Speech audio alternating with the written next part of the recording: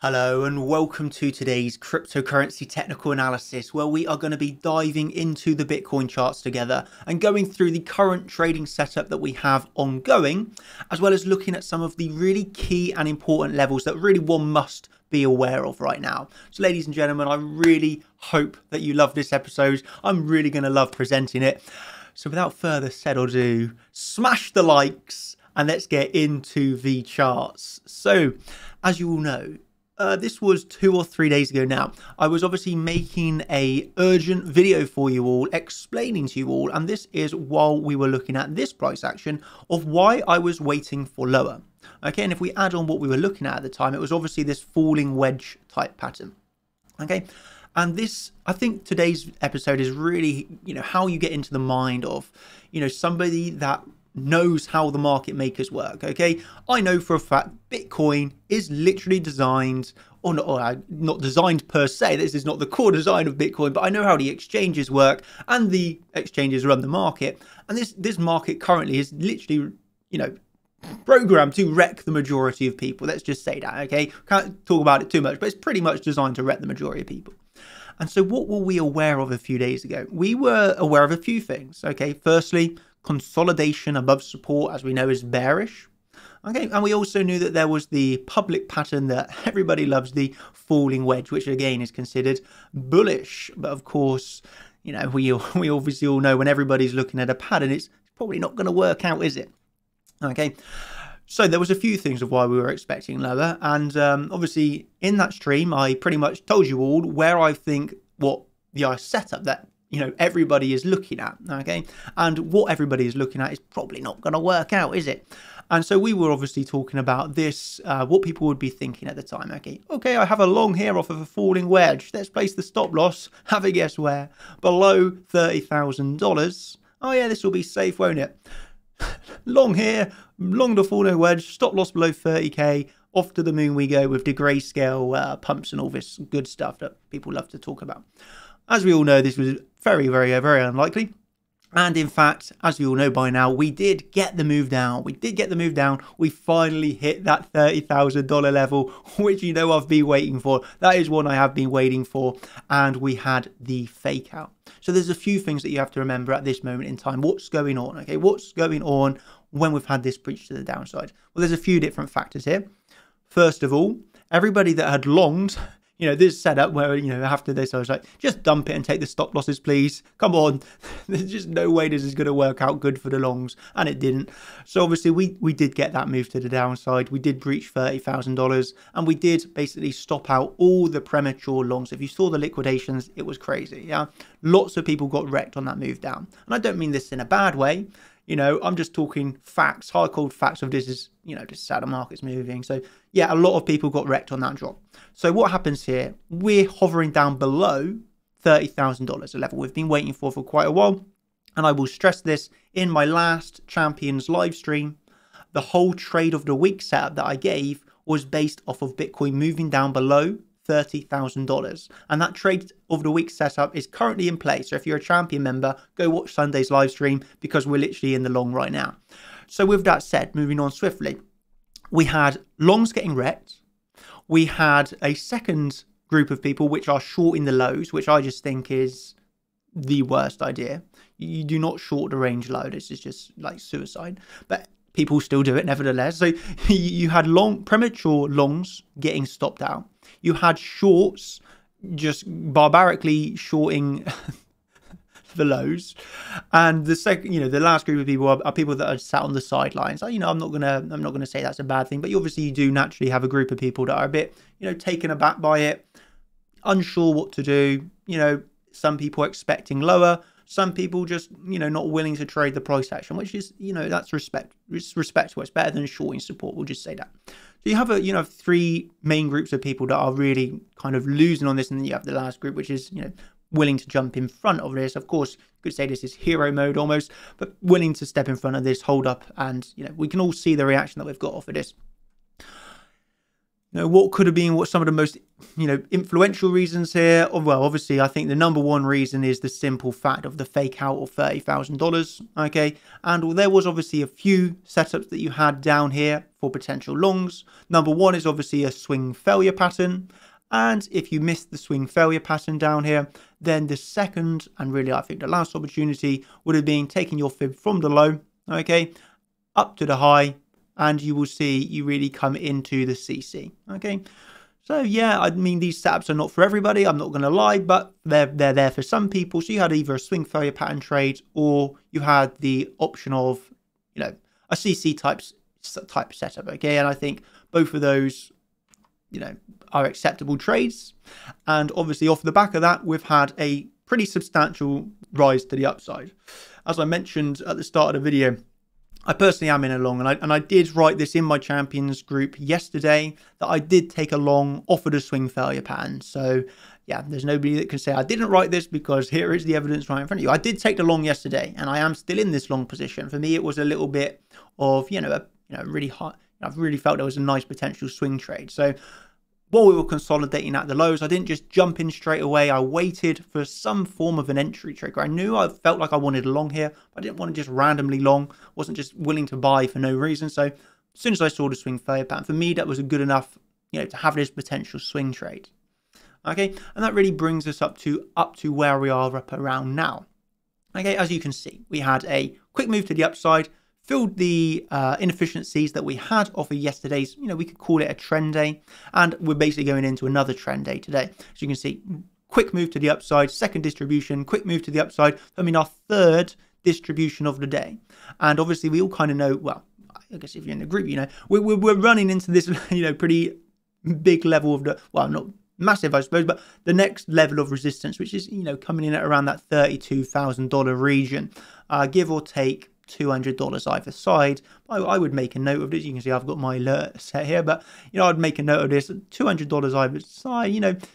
$32,000 to $31,800 to $32,200. I don't think you ever want to look at something as an absolute dollar.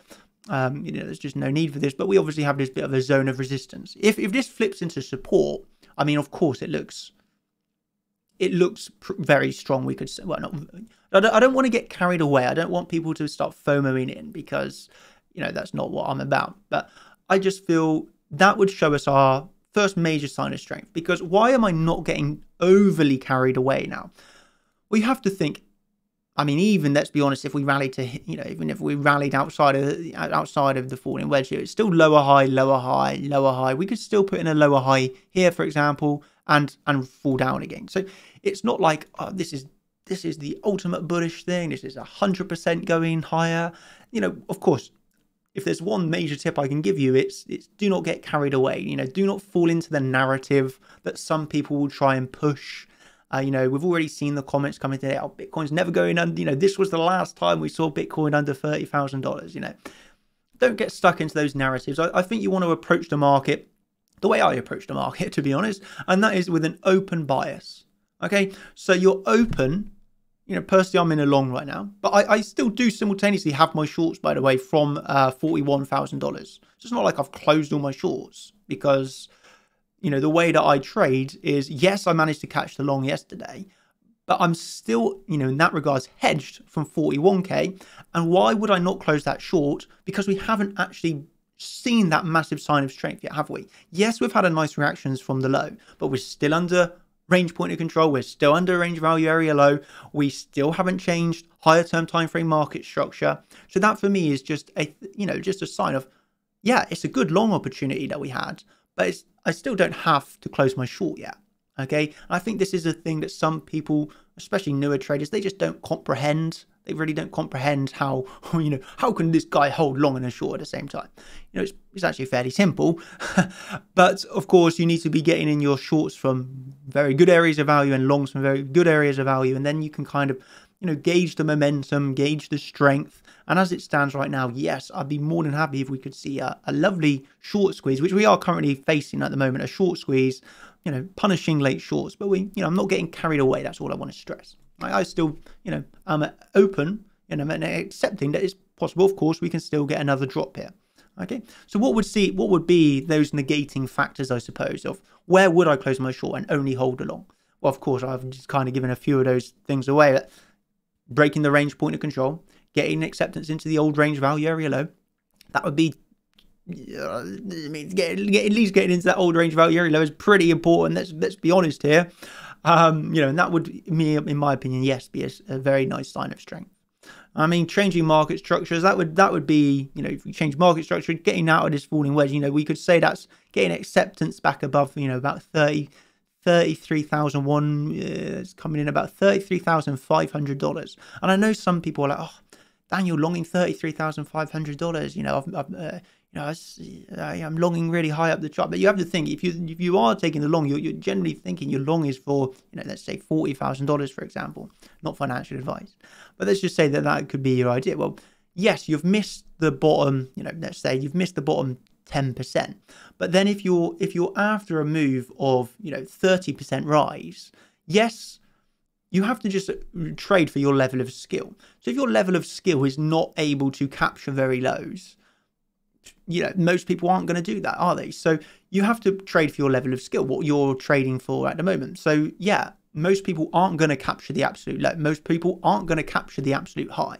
So if you can get in on, the retests, if you can get in on the areas of value and capture that middle 60 to 80% of the move, you do not need to be the guy that shorts here. You do not need to be the guy that longs here. You just want to get in if this gets a retracement and the retest, like you got the retest here, and you're capturing the middle percentage of the move, just like this. Let's just say you short here, you do not need to close here. You could close after the sign of strength, and you've still captured the middle, 50% of the move. You're still making money. Yes, you're not making the absolute maximum, but that's the wrong. I'm going on a little bit here. I apologize, but that's the wrong mentality to have. Yeah, the wrong mentality to have is I need to squeeze every single dollar out of this market. I need to get rich tomorrow. I have these loans to pay off. I need this money now. Well, that's the wrong mentality, and I truly feel that is I don't feel it's going to end well for you. But if you enter this market with the mentality of I am happy capturing the middle of 50%. I am okay with not getting the absolute maximum dollar, but I'm content with day on day, taking my percent, compounding those gains, and seeing that small amount slowly turn to bigger and bigger and bigger and bigger amounts. That's the mindset you want to be in, yeah? And the people that enter this market with the get rich the next day, get rich quick schemes, they're just going to fail. In my opinion, that they are going to fail because they have the wrong mentality. People think, people will have the misconception that trading is easy. It doesn't require any time. Well, I think I'm a pretty good example if that's not the case. I'm still spending a good 12 hours a day, every single day on the charts. I mean, do I have to spend that much time? I suppose not, but I love what I do. So that kind of doesn't help, I suppose. But I just want to stress it's not as easy as, the pictures you might see or think about trading. Anyway, massively off topic here. But all I'm trying to say is you don't need to be capturing absolute highs, absolute lows. You need to get in on areas of value. So yeah, I've given you a few different things, obviously, what I'm kind of looking for in terms of the sign of strength.